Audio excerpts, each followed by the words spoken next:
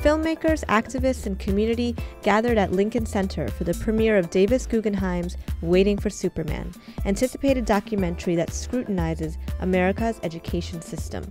There are premieres, and then there are premieres, and when you see the school bus behind me, the most meaningful thing is the kids that get off the school bus come from one of the toughest neighborhoods in New York. These kids are doing great.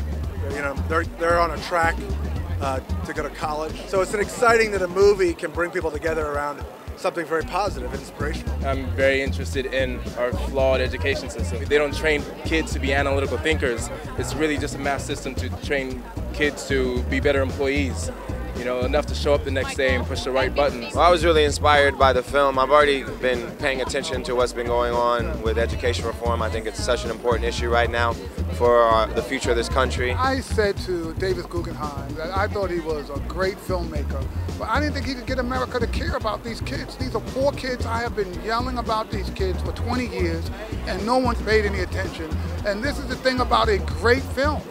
Suddenly he just makes America fall in love with these kids. Guggenheim's last film, Inconvenient Truth, fueled a powerful movement towards change against global warming. Many are asking if this film will do the same for education in America. The movie has the opportunity to really coalesce people beyond left and right to demand change, and we at the Huffington Post are dedicating an entire section. If you care about global warming, then education is the most important issue. Education is ground zero, because if we don't have an educated society, how are we going to solve global warming? How are we going to solve the economic crisis that we're in?